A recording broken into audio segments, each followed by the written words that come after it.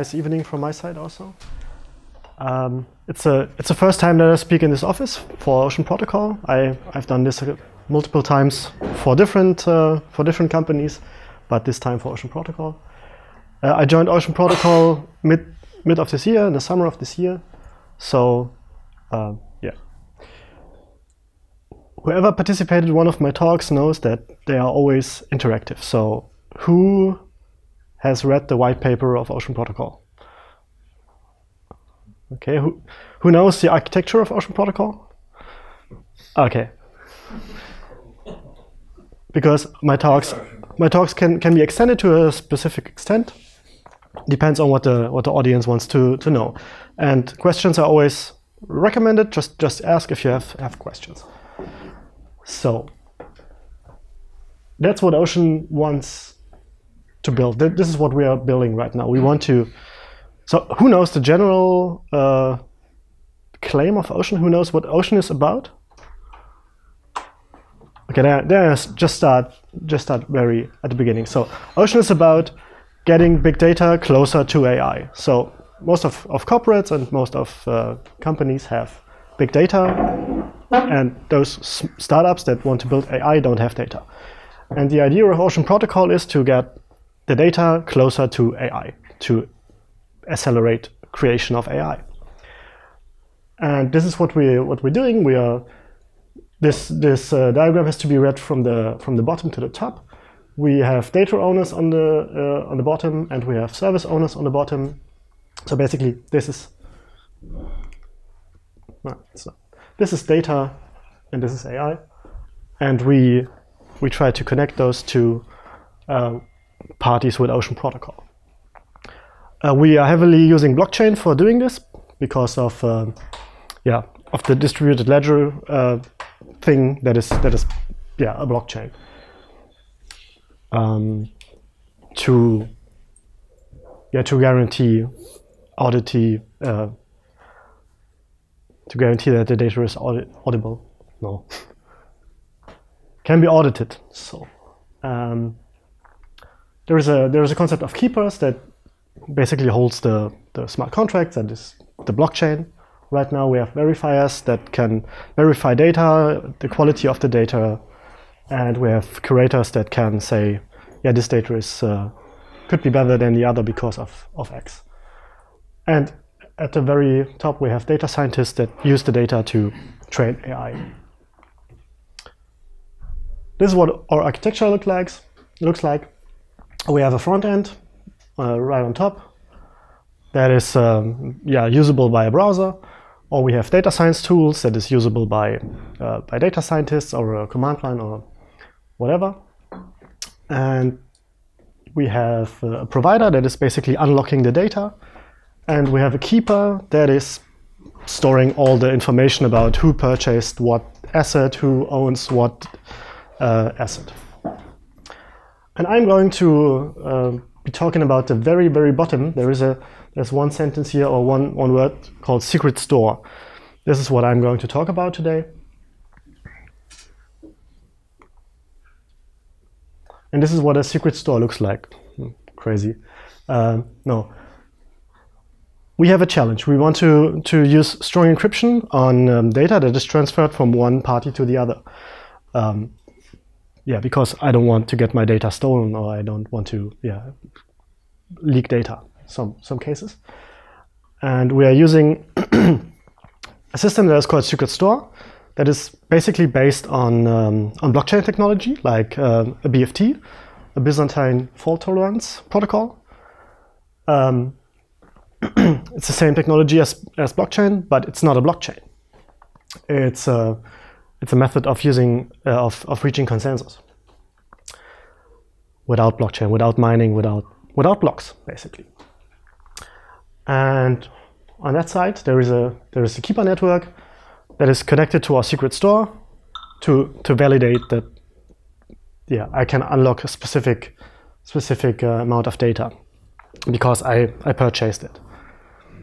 And the secret store is a decentralized application.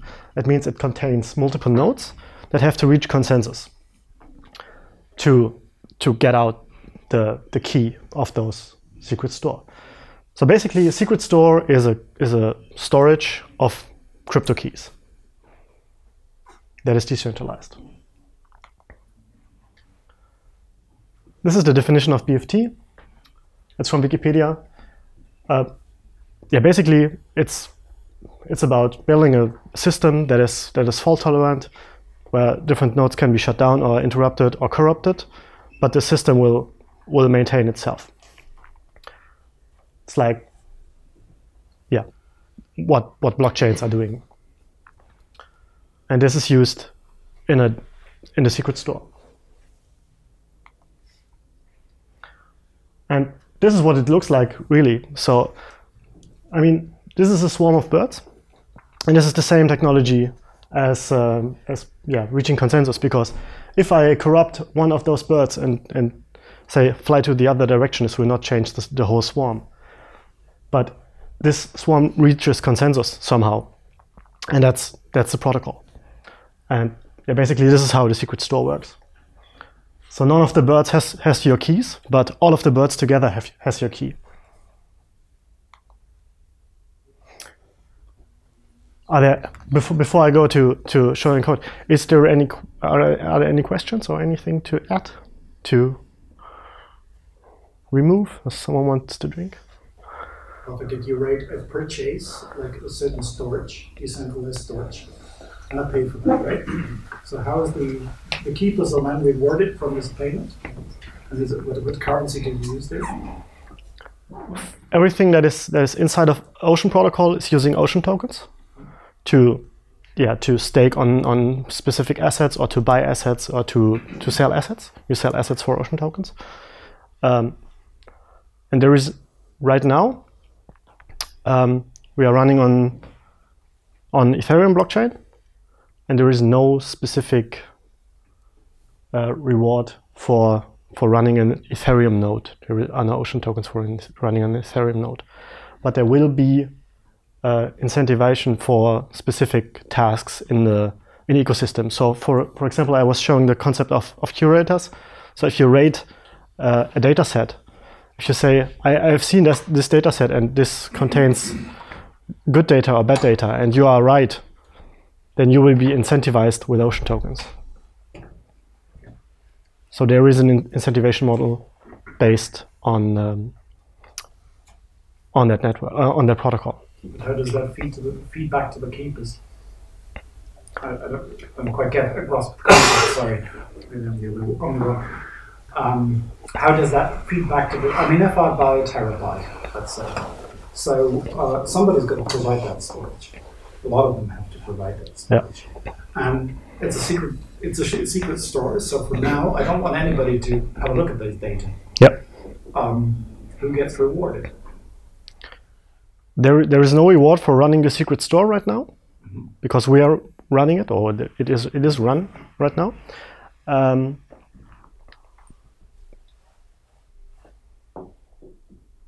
But there are concepts of incentivizing people to run parts of the keeper. How many nodes do you have? Right now, we've implemented this like 2 weeks ago, and we are running on a Docker server with a few nodes that only we own. So it's not public. It's not. You cannot join this secret store somehow. That's not. But how many nodes? 5, 10, 3, 20? 3 right now, because it's the minimum you need. So what we try to do is we try to start with as least resources that we should use, and then we can make this as big as we want. So it could be 100 nodes or 100,000 or whatever. But right now it's 3.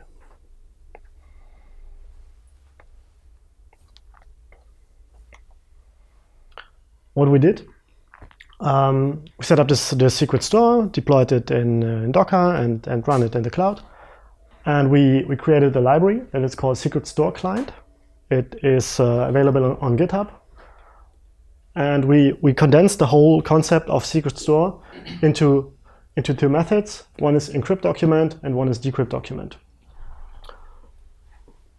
So basically you need the ID of the document, your password and your public key from your Ethereum address, and then you can sign a document and encrypt it. And the encrypt method would yield the encrypted document as a hex string, and if you want to decrypt it, then you would get your document back.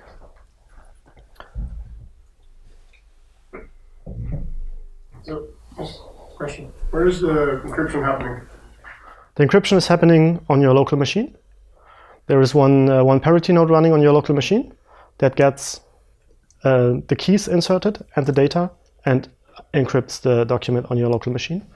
The keys itself, or not even the keys, but the information to restore that key is stored in the secret store.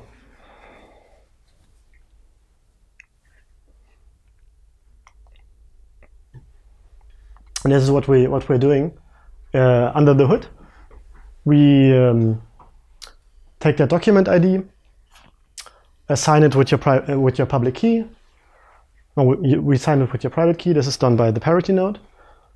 This will generate a server key. From that server key, I hope everyone can see. From this server key, we derive a document key. And this is also an answer to your question. So there's this Parity node that is running locally, and the secret store that is not running locally. And so we generate a server key on the secret store. We generate a document key on your local Parity node. Then we store that key that was created in the secret store. That's this one. And we encrypt the document itself.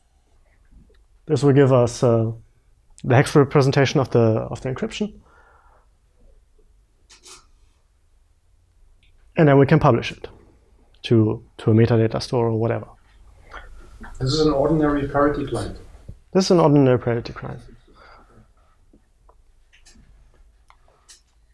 So that's the process of encryption, and this is the process of decryption. We sign again the document key with a private key of the consumer. We would use this to retrieve the key fragments from the secret store. That's this one here. Then the secret store checks against one of our keeper contracts if this person is really allowed to decrypt this document.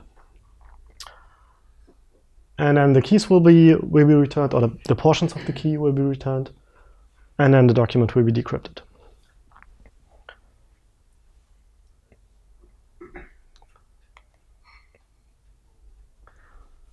And this is also connected to one of those questions. How is the keeper connected to it? The secret store has a connection to the keeper. And every purchase we do, we register in the keeper. And the secret store asks the keeper nodes, hey, is this person who wants to get those keys allowed to get those keys?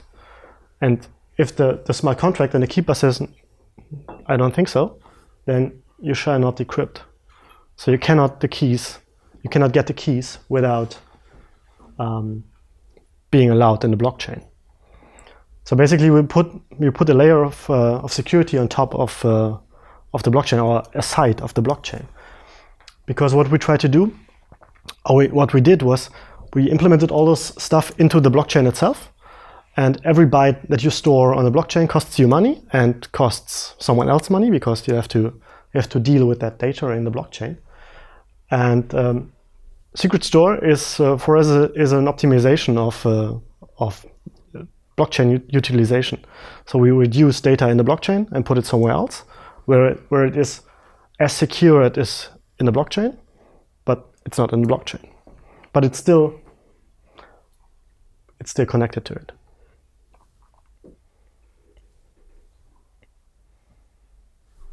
Questions?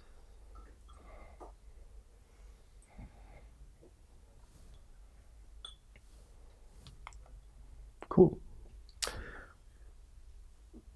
Like I said, the repository is open source, so you can git clone it and change it and use it, whatever. You can connect us on LinkedIn. You can get in touch with us on GitHub or whatever medium you want. If you have more questions, just ask me. You said a few minutes ago that you were running a setup with 3 nodes. Yeah. So is that enough to be Byzantine fault tolerant? Running 3 nodes? Right now it is, because we own that nodes. Okay. And like I said, it's not a public cluster yet. Yeah, but is 3 enough? It is to be Byzantine fault It is. tolerant?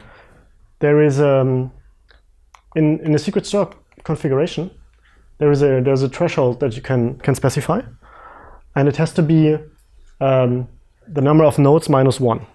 So in this case, 2 nodes of this cluster has to approve that I am allowed to decrypt. Okay. And if we have, I don't know, 1,000 nodes, then this threshold could be 800. So 800 nodes would have to approve that I am allowed to decrypt. Okay. But yeah, 3 is enough at this point. Is the secret key split between those 3 entities? Yes, it is. Only those 3 entities? Yes. Which means if I have a 120-bit key, it goes with the 40-bit security with all those parties, right? Yeah. So, which means if I am Byzantine fault tolerant and just 1 out of 3 is malicious, I've already lost 40 bits. Yeah, in this case, yes. So for a productive environment, we would need more nodes than 3. Yeah. Even if you have 1 million, you leak some bits of entropy of your key already, right? Yeah. There's a good documentation about it in one of our repositories, where the whole concept of secret store in combination with the parity nodes is described. And there's also a description of which nodes holds what portion of the data. This is a pretty new feature in Parity. I think they have released it like mid of this year.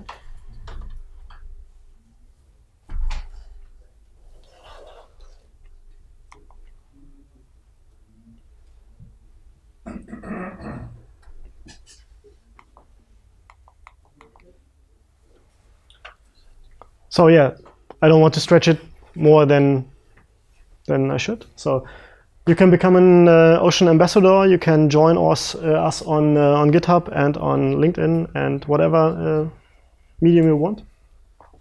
Yeah, and there are no questions anymore. What does suggestion bounty mean? Sorry? The third bullet point. What does suggestion bounty mean? Oh, that's a good question. You can. We have a bounty program that you can, that you can work with. You can suggest bounties that we would, put as a bounty for Ocean tokens. So one developer could take that bounty and implement parts of Ocean that are not implemented yet. And we have a program for suggesting those bounties. It's also in GitHub, so the GitHub documentation is pretty good. It's called Open Waters. Yeah.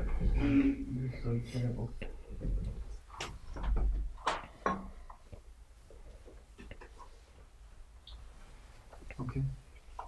Okay.